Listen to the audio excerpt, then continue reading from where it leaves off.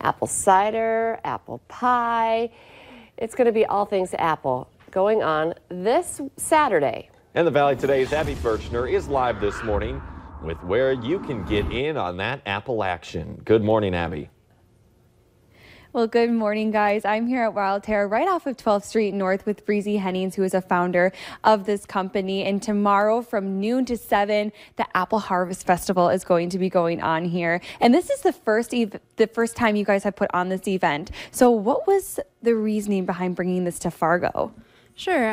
Well, fall is cider season, and we just wanted to share our passion with apples with the community and have a festival where we can have our friends and family and just show the community what Wild Terra is all about. So what can people expect once they show up tomorrow?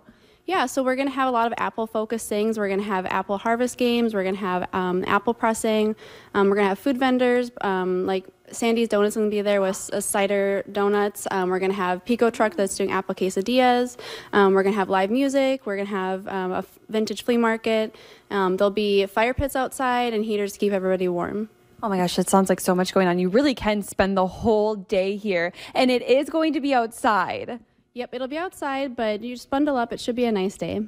Absolutely. And let's just talk about Wild Terra for a little bit. I know that your store is going to be open, so if people do get a little chilly, they can come in. What can they do if they want to come inside the store?